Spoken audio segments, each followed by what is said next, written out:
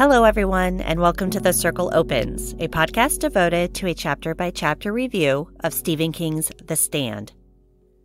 Do you need an affordable source for Stephen King books, movies, collectibles, and more? Make sure to visit Secondhand Bookery at secondhandbookery.etsy.com.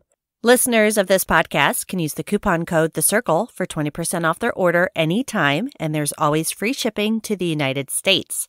That's Secondhand Bookery at secondhandbookery.etsy.com. Welcome back, everyone. I'm Sarah, and thank you for joining me this week on our journey through The Stand. As always, I hope everyone is doing well. I hope you're all healthy, and I hope you're all staying safe. Before we jump into chapters 59 and 60, I just want to say a quick thank you to all of my listeners, especially those who have reached out to me either on social media or email, either to talk about The Stand, the podcast, or just Stephen King in general. It's really great to get those emails. I truly do appreciate every single one that I get. If you are enjoying the podcast, you can leave me a rating review at Apple Podcasts. The reviews certainly help the podcast get noticed a bit more, and they really do make my day. You've all been really great. Thank you so much to everybody who has already left me a review. You guys really don't know how much it means to me. The podcast itself takes a lot of time and effort on my part, and it really does mean a lot that there are people out there who are listening and enjoying it. So thank you guys so much. You guys are amazing. If you do want to get in touch with me, you can reach me at thecirclecloses@gmail.com or on social media at The Circle Opens, or you can go to the blog, thecircleopens.com, and leave a comment or use the form there to get in touch with me. And with that said, we are going to jump into chapters 59 and 60. I decided to combine the two chapters because chapter 60 is essentially a page and a half to 2 pages long, depending on what book you're reading or the Kindle book. So I've merged those two chapters into this episode. So let's just go ahead and recap chapter 58 from last week. Fran and Larry took Harold's ledger to Stu. All three of them decide that exiling Nadine and Harold would probably be the best way to deal with the issue, but they decide to wait and talk to the committee the next night about how to handle the situation. Harold and Nadine, however, have already left by then. They are camping out at Sunrise Amphitheater, waiting for the evening of September 2nd. At the committee meeting, they let Brad Kitchener and Chad Morris talk about the power and the burial committee. They know now that Harold and Nadine have already left, and while Fran worries about what will happen to Harold now, she is grateful that he's left them in peace. Soon, however, she feels a premonition that something bad is about to happen and that they all need to leave the house at once. At the same time, they can hear motorcycle engines outside on the road, and the majority of the people inside Ralph's house go outside to see what the commotion is all about. Mother Abagail is back, and she's in bad shape. George Richardson, the doctor, takes off to see her. In the chaos, Nick also seems to realize that something is in the house. He gets Fran to leave and runs to the closet where Nadine had planted the dynamite bomb. As Fran is trying to get Stu to get Nick out of the house, the bomb explodes, sending Fran flying into the backyard. Something lands on her soon after, and she falls unconscious. Chapter 59. When Fran begins to stir, she can hear birds. As memories of the explosion come back to her, she wakes up and realizes that she's in a hospital bed. Stu is there with her, a bandage wrapped over one forearm with a nasty-looking cut on his cheek. Part of his hair has been burned away, but he's alive. She immediately asks about the baby, and Stu reassures her that she has not lost it. Fran begins to cry, and they hold each other. Soon after, Stu explains that there are 7 dead from the blast, Nick being one of them. They had to use certain scars from his body to identify him. Sue Stern and Chad Norris also died in the blast, as they had been inside the house when the bomb exploded. The other 4 dead were Andrea Terminello, Dean Wyckoff, Dale Peterson, and Patsy Stone. They had all come up from town on the motorcycles. Patsy had been teaching Leo how to play the flute. 20 more were wounded in the blast, including Teddy Weizak, who had no chance to recover. Ralph lost his third and fourth fingers on his left hand. Fran ended up with whiplash, a sprained back, and a broken foot. The sprained back and broken foot happened when a couch landed on her in the backyard. Stu had pulled the couch off of her, so crazed that he punched Larry in the mouth when he came to help him. Stu confirms that it was Harold and Nadine Cross. They had hurt them, but they didn't do the damage that they had probably wanted to do. There were people searching the hills for them already, but Stu didn't think that they'd be found. Harold was probably smart enough to get them far enough away from Boulder by daybreak.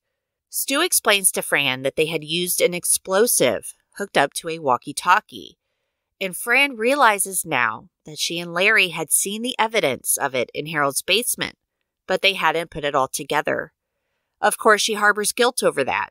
If they had searched the whole house, maybe they would have found the bomb, and Nick and Susan would still be alive. But Stu rightly says that there's no way anyone could have been able to make out what was going on from a few snips of wire in an empty box. Not to mention the fact that while Larry and Fran were in, Harold and Nadine's house, Nadine was at Ralph's house already planting the bomb. Fran begins to realize that Mother Abagail's return had saved lives. If she hadn't come back when she did, they would have all been in the house when the bomb went off. But is Mother Abagail dead? Stu says she came back into town around 7:45. Larry Underwood's boy was leading her by the hand. He lost all his words, you know how he does that when he gets excited, but he took her to Lucy. Then she just collapsed. My God, how she ever walked as far as she did, and what she can have been eating or doing. I'll tell you something, Fran. There's more in the world and out of it than I ever dreamed of back in Arnett. I think that woman is from God. Or was. However, she's not dead yet. Doc Richardson thinks that she will go soon. And Stu says, I'm afraid. She saved our lives by coming back, but I'm afraid of her. And I'm afraid of why she came back. Fran is confused because she doesn't think Mother Abagail would ever hurt them. But Stu points out that Mother Abagail does what her God tells her to do. That's the same God murdered his own boy, or so I heard. Fran is a bit appalled at this, and Stu backs down. But now with Mother Abagail back and Nick dead, people in town are talking about him now. Flag. They know Harold set off the bomb, and they think Flag made him do it. They think Flag is responsible for Mother Abagail's condition now, too. But Stu is scared, like it's all going to end badly, and he's never felt that way before.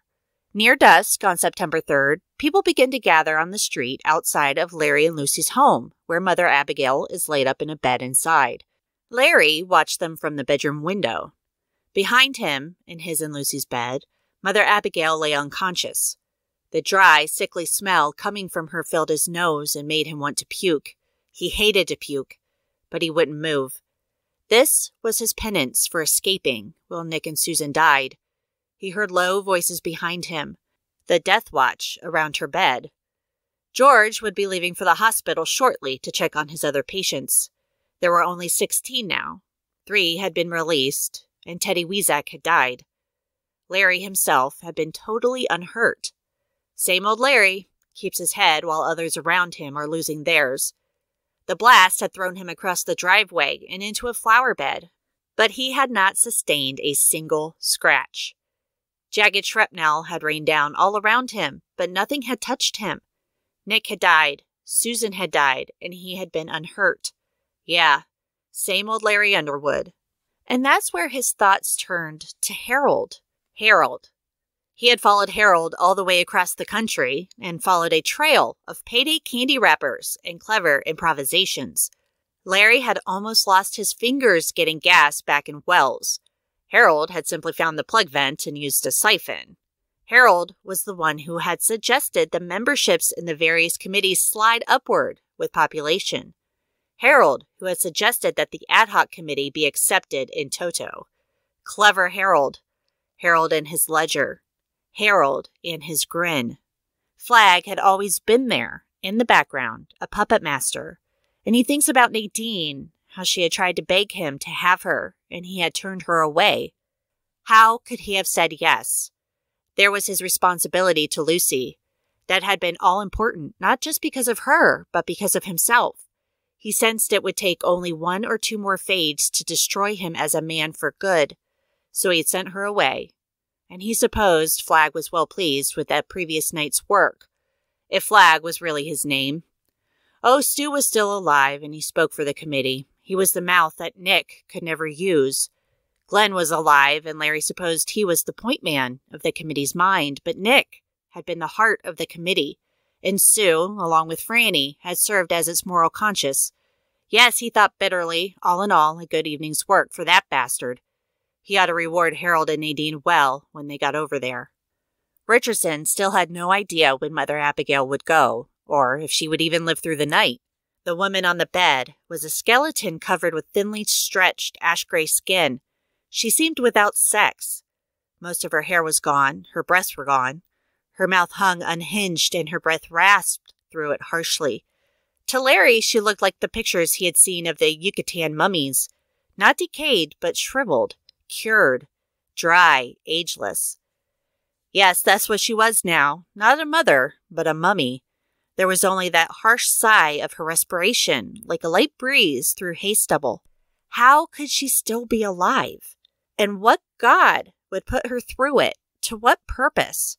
It had to be a joke, a big cosmic horse laugh.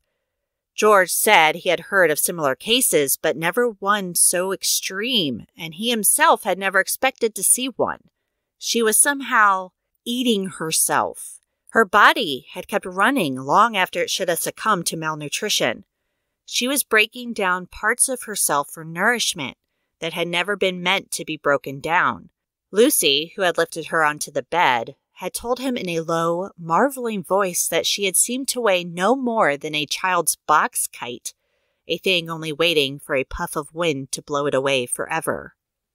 Richardson, Laurie, and Dick Ellis need to check on the patients in the hospital, so they leave Lucy and Larry with Mother Abagail. Lucy hugs Larry, who breaks down in her arms. The people gathered outside do not go home, even as darkness settles in. They talk about Mother Abagail, if she's brain dead, if she'll recover. They talk about the Dark Man, and if Mother Abagail dies, does that mean the Dark Man is stronger? Is he Satan, the Antichrist? They begin to talk about their dreams, the one they had after the plague, the ones that led them to Boulder, their dreams of the Dark Man. And now they're worried about Flagg. Does he have bombs, planes? Around 10 p.m., Stu, Glenn, and Ralph come by and pass out flyers, announcing a meeting the next evening.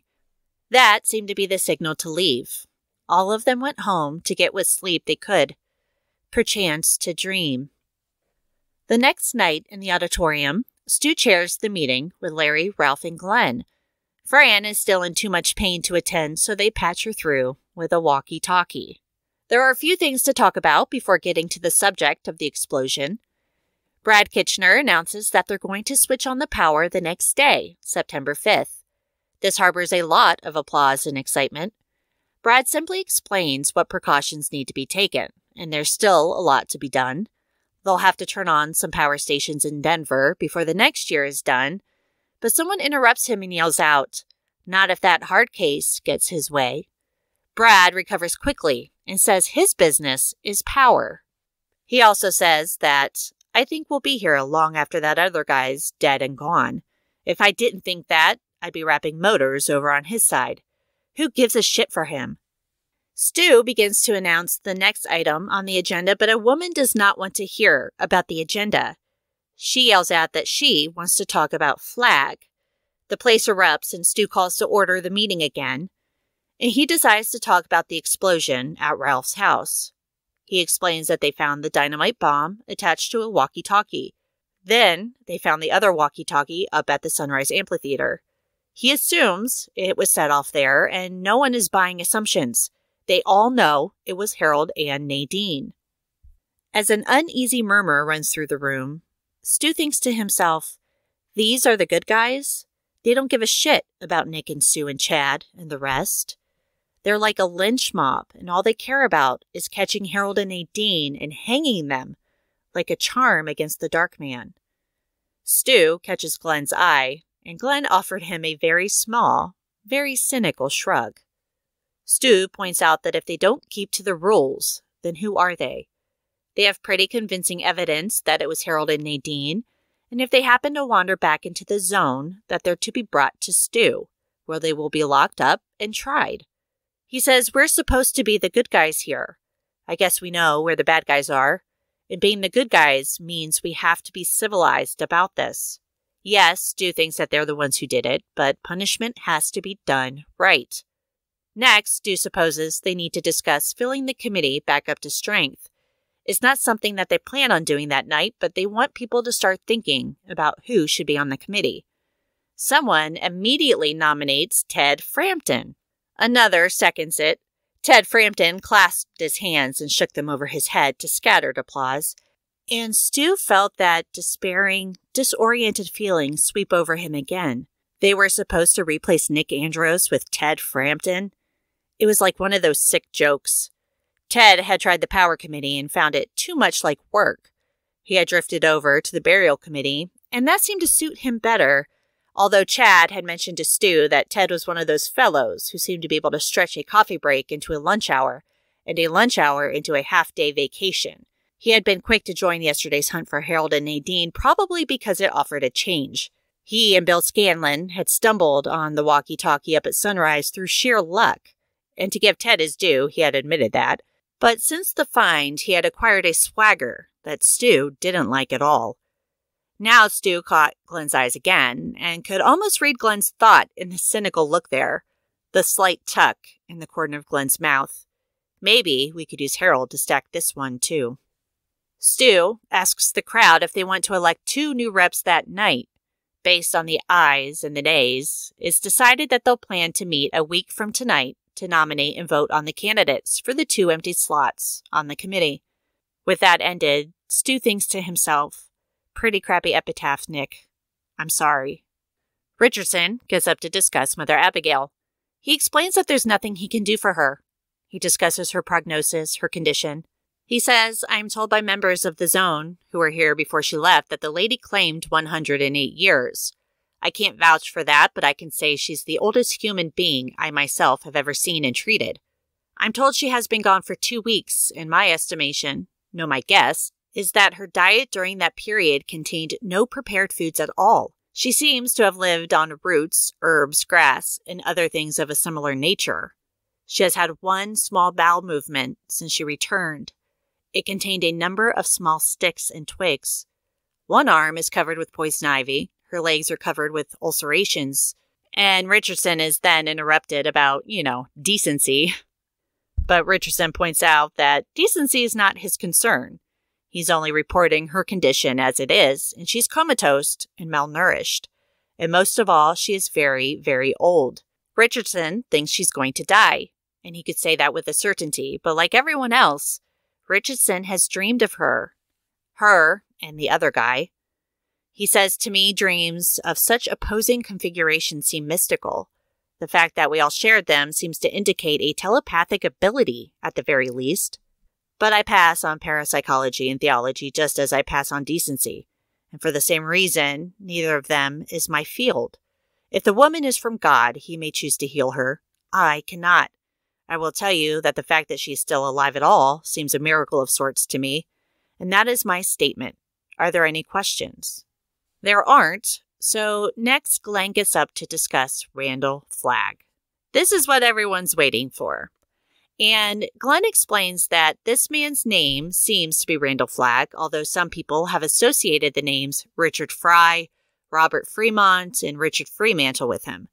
The initials RF may have some significance, but if so, none of us on the Free Zone Committee know what it is. His presence, at least in dreams, produces feelings of dread, disquiet, terror, horror. In case after case, the physical feeling associated with him is one of coldness. He explains that Flagg is out west, where they're crucifying people who will step out of line. There seems to be a confrontation shaping up between the man and themselves, and Flagg will stick at nothing to bring them down. It could be armored force, nuclear weapons, the plague. Rich Moffat shrieks out, I'd like to catch hold of that dirty bastard. I'd give him a dose of the ever-fucking plague. There was a tension-relieving burst of laughter, and Rich got a hand. Glenn grinned easily. He had given Rich his cue and his line half-hour before the meeting, and Rich had delivered admirably. Old Baldy had been right as rain about one thing Stu was discovering. A background in sociology often came in handy at large meetings. Glenn believes that they need to deal with Harold and Nadine in a civilized manner if they're caught, but he thinks that they did this on Flagg's orders. The Dark Man has to be dealt with.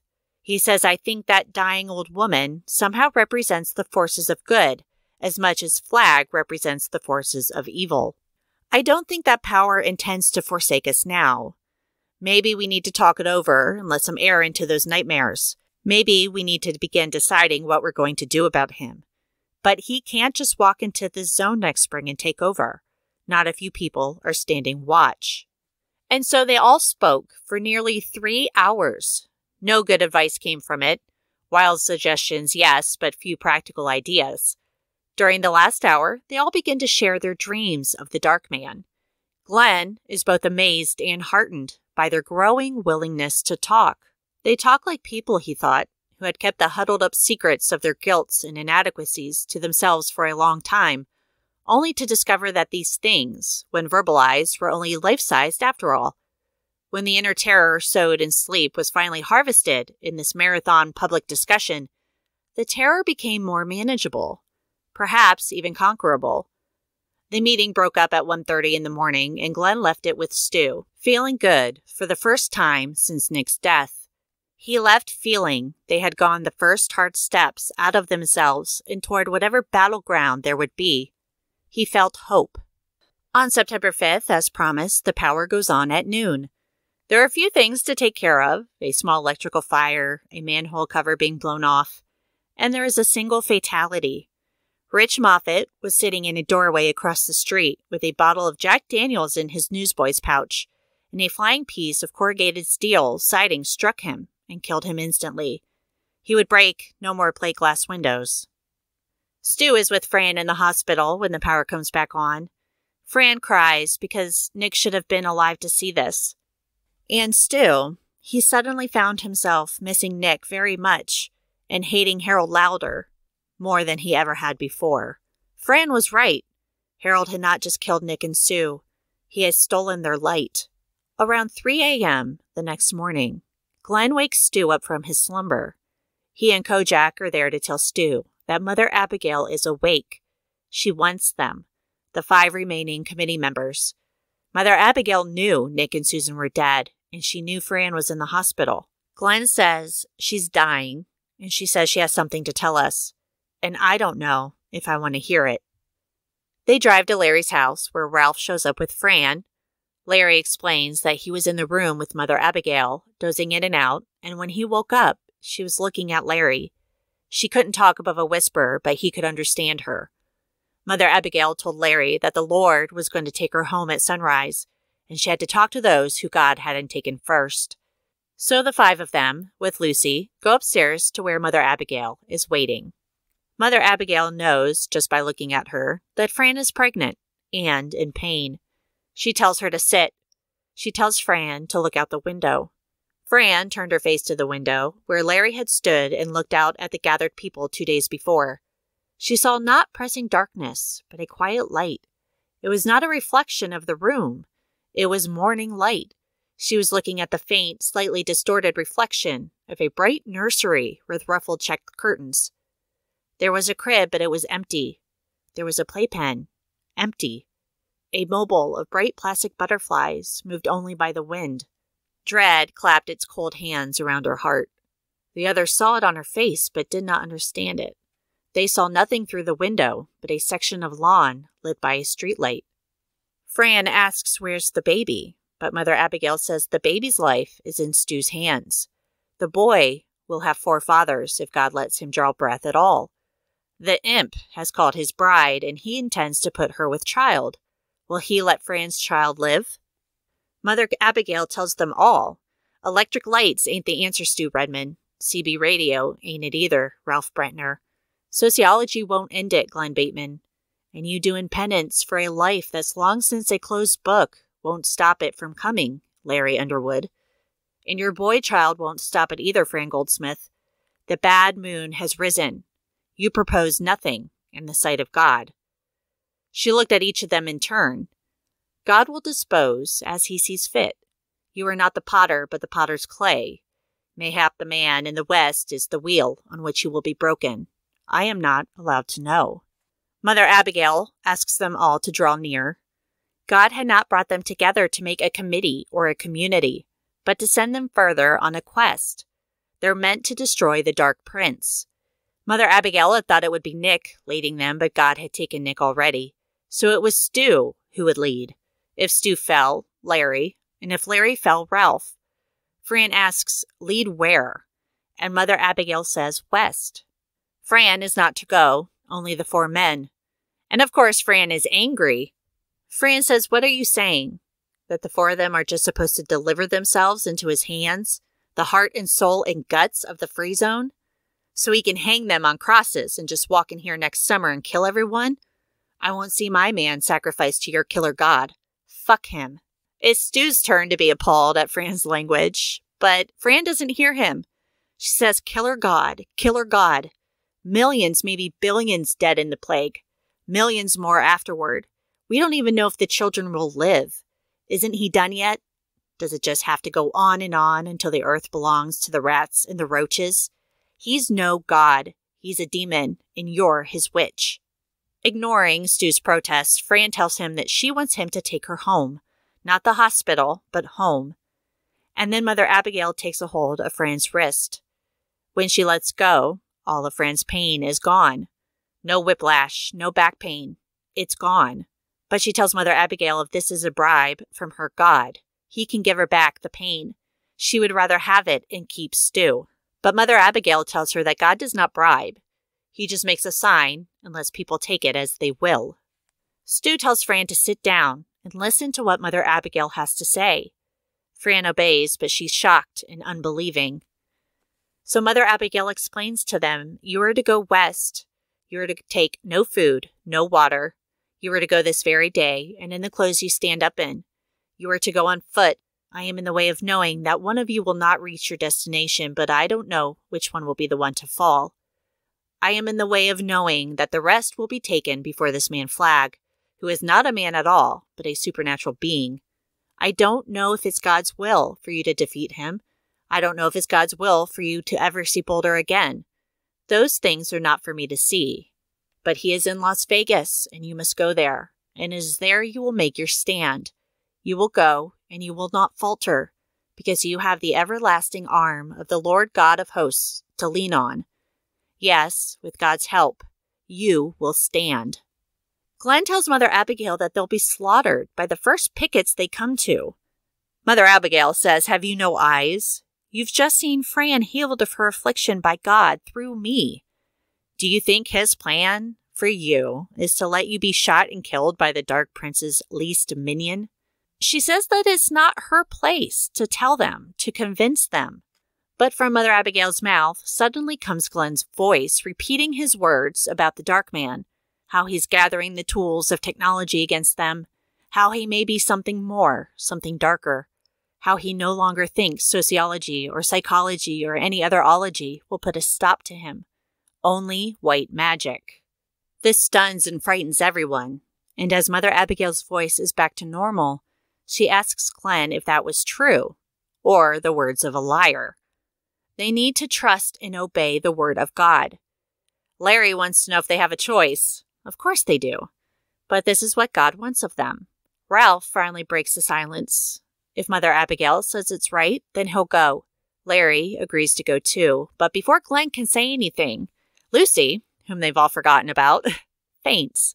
At dawn, they sit around Larry's table. Fran enters to let them know that she thinks Mother Abagail is finally going. So they reconvene around her bed.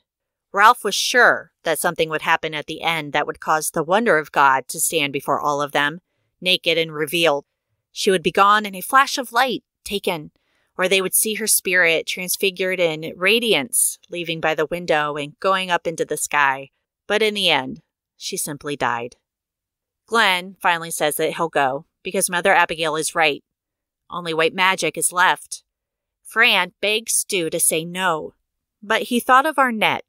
of the old car carrying Charles de Campion and his load of death, crashing into Bill Hanscom's pumps like some wicked Pandora. He thought of Denninger and Dietz, and how he had begun to associate them in his mind with the smiling doctors who had lied and lied and lied to him and to his wife about her condition. And maybe they had lied to themselves as well. Most of all, he thought of Franny and of Mother Abagail saying, "This is what God wants of you."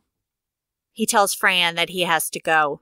She says he'll die, but Stu points out that if they don't go, they'll all die. They'll never be able to stop Flag otherwise. It's white magic or the power of God. And Stu tries to touch Fran, but she tells him not to. He's a dead man, a corpse, and she doesn't want him to touch her. Later, around 11 in the morning, Stu and Fran go up to Flagstaff Mountain. The picnic was Fran's idea, and she wonders how long it will take them to get to Las Vegas. Walking, Stu doesn't know, but if they can do 30 miles a day, they should get there by the 1st of October. Fran points out that this feels like a bet, like from the book of Job. The devil said, "Sure, he worships you. He's got it soft, but if you piss in his face long enough, he'll renounce you." So God took the wager, and God won. God always wins. God's a Boston Celtics fan, I bet.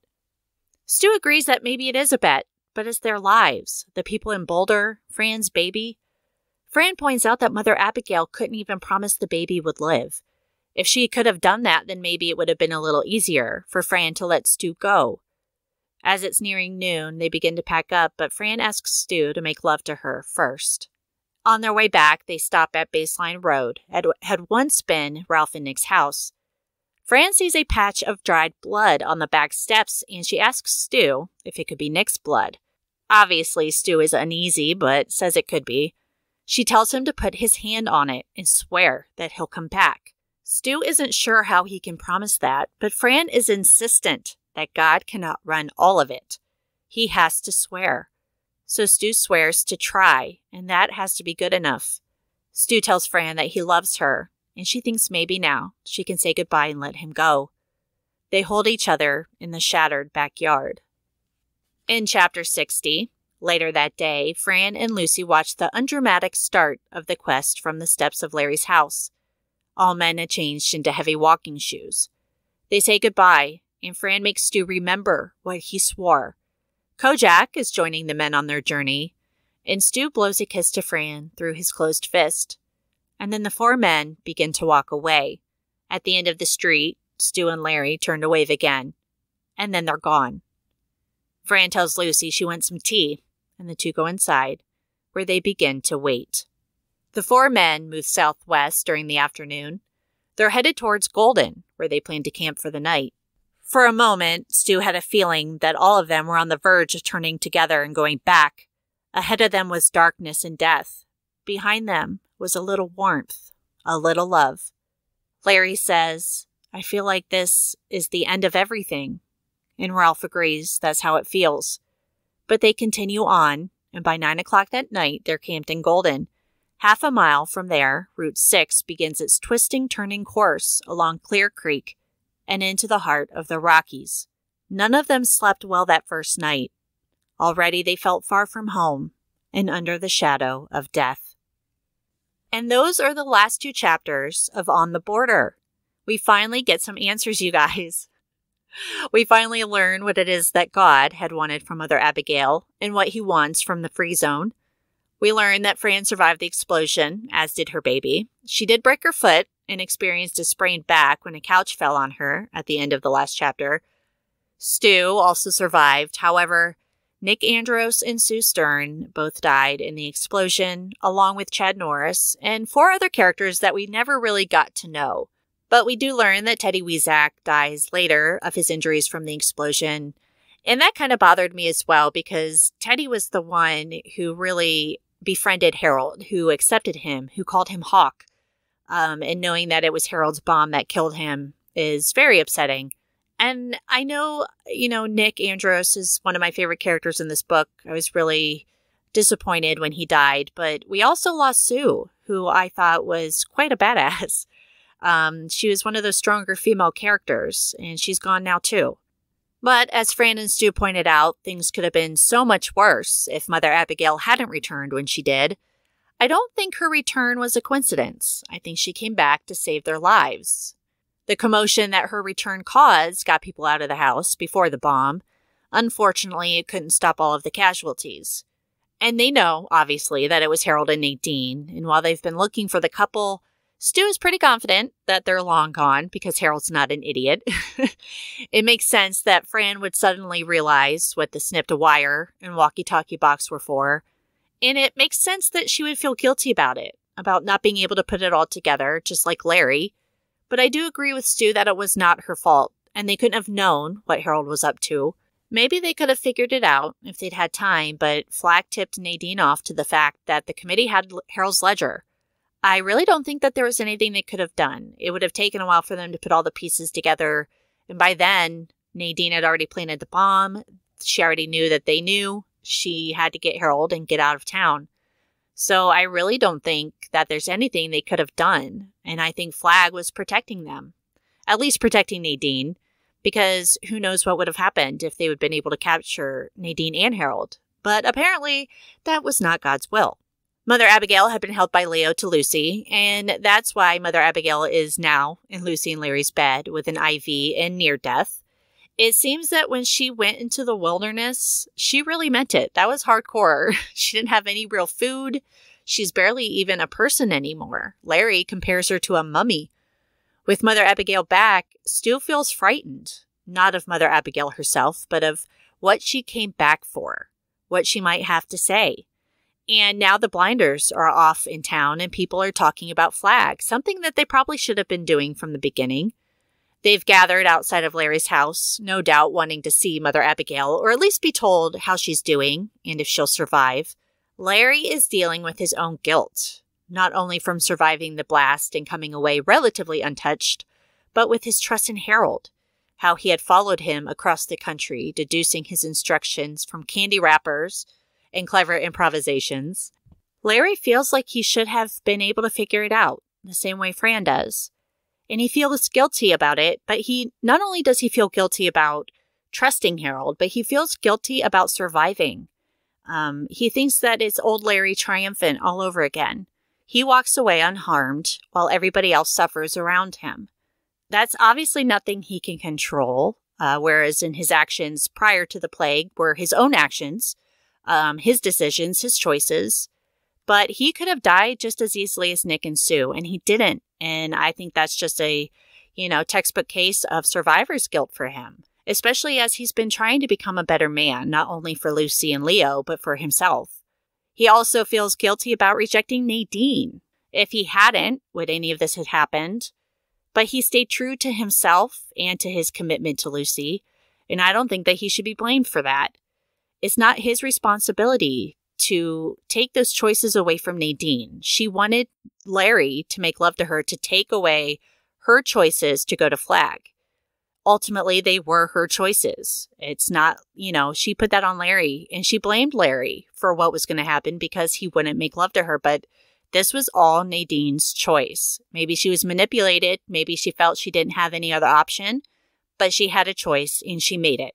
But the fact that Larry's feeling that weight on his shoulders just shows you some more evidence of his character growth. Because before he would have blamed everybody else. He would have blamed Nadine, he would blame Harold for his choices, but he made the right choice this time and he feels guilt for it because he feels like he probably maybe could have saved other lives if he hadn't turned Nadine away. So for once, Larry is blaming himself where I don't think he should be. Ultimately, though, this was Flagg. Flagg was using, Harold and Nadine for his own means. He tempted, he manipulated. He's pulling the strings. And while the committee is sitting around trying to reform their society, Flagg was using their own against them to destroy what they were building. So did the Free Zone Committee fail? Maybe they were just doing what they thought was right. They did send spies west, but Flagg was moving much faster than they've been. The Free Zone Committee was putting off discussing Flagg with the rest of the town. They were focused more on burial committees, power committees, law committees, law enforcement, and they were complacent. They got complacent.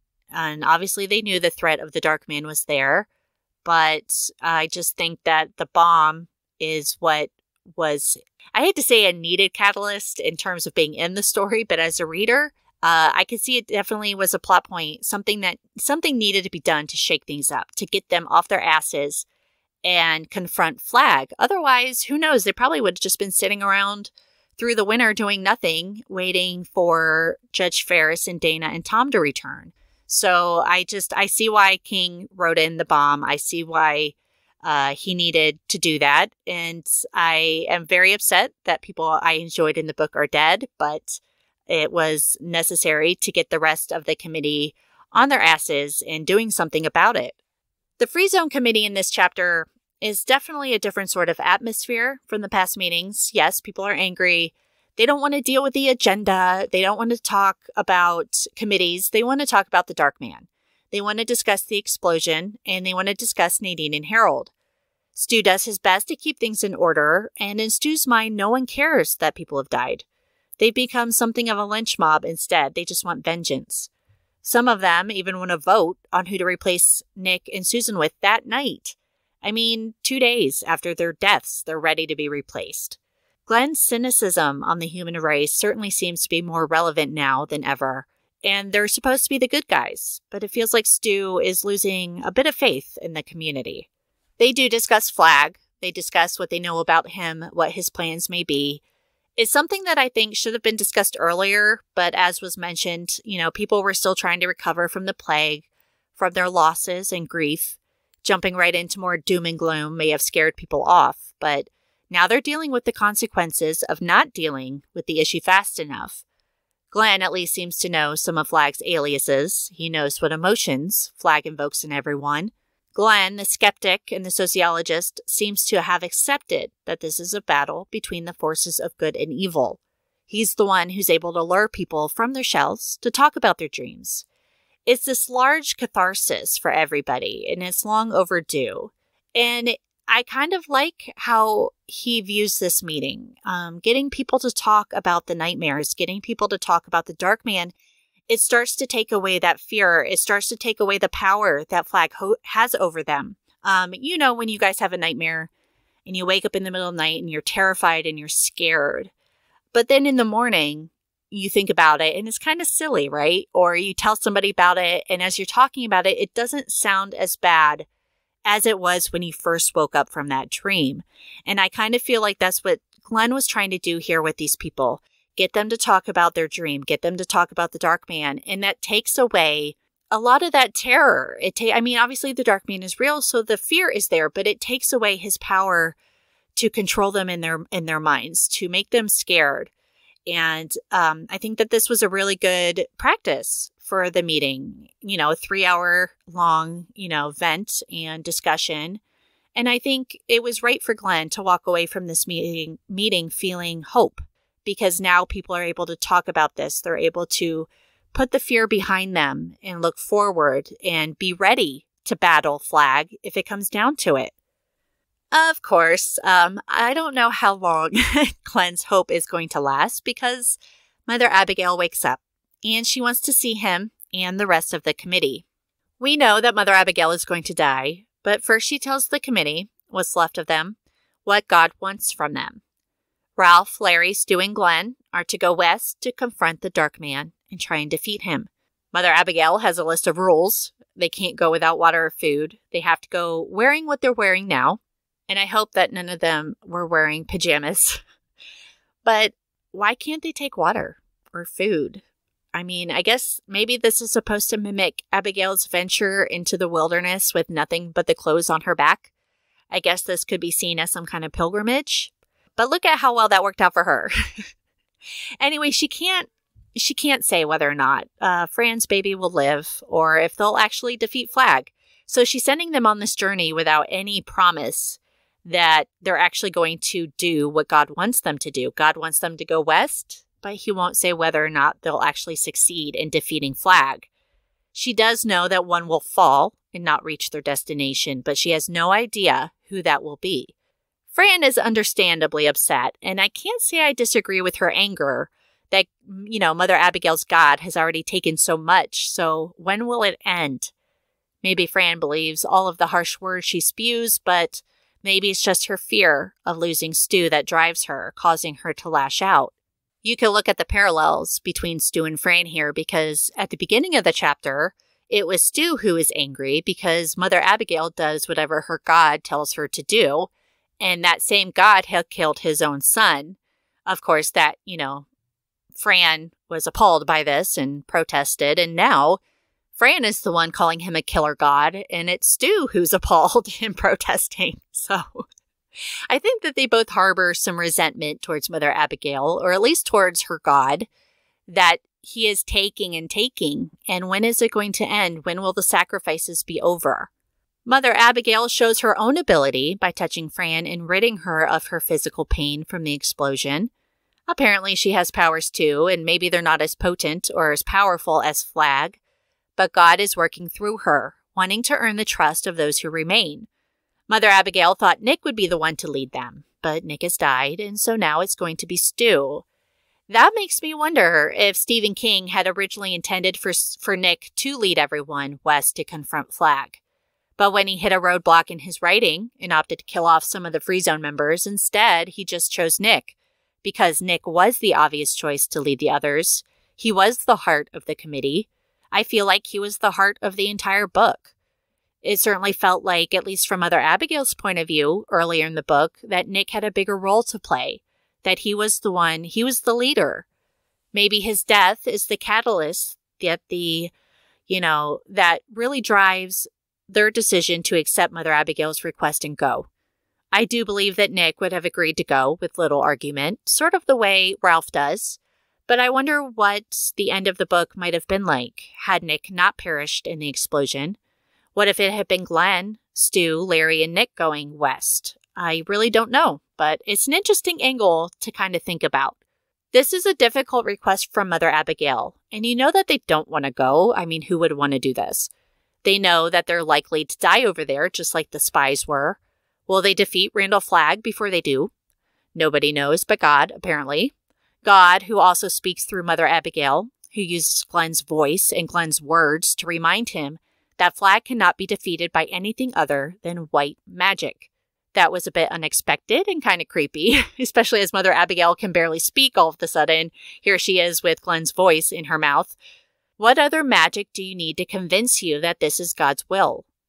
Larry and Ralph agree to go before Mother Abagail dies, and Glenn and Stu decide to go after. And I know Fran is scared to lose Stu, especially not knowing if her baby will live or not. But Stu makes the right decision. He cannot stay only for Fran and the baby. Not if there's a chance that Flagg will come over the mountains by spring and destroy everything. Sacrifices have to be made. Those 4 men will be the ones to make them. Fran and Stu are able to have a few hours to themselves, and Fran makes Stu swear on what she thinks is Nick's blood to come back to her. He does the right thing by swearing that he'll try, and then she's ready to let him go. Chapter 60 is extremely short. Fran and Lucy say goodbye to their men, and off they go with Kojak, heading west, and they're all feeling unsure. Larry thinks that this is the end of everything, and he's not wrong. The others feel it too. You can really feel their trepidation here, because who knows what's waiting for them out west? Who will be the one to fall before they reach Vegas? Will any of them make it back to Boulder? And now Ralph, Stu, Larry, and Glenn are all headed in the same direction as Dana, Tom, and Judge Ferris. Speaking of Judge Ferris, we're going to catch up with him next week in Chapter 61. You guys, we are done with Book 2 on the border. We're finished with the second part of The Stand. Chapter 61 will begin our journey through the last book of The Stand. And yes, the third part of the book is called The Stand. It is the shortest part out of the 3, and things are going to move very quickly now. So if you've stuck it out with me this long, thank you. And we are so close to finishing this book. That's it for this chapter. And, I guess these 2 chapters. And that's it for this episode of The Circle Opens, you guys. I can't believe we've got this far. It's been over a year, and we're going to probably finish just somewhere around September. Man, what a journey it's been. You guys have been amazing. Thank you guys so much. Have a great week. Stay safe, stay healthy, wear your masks out in public, please, and maintain proper social distancing. And MOON, that spells see you next week.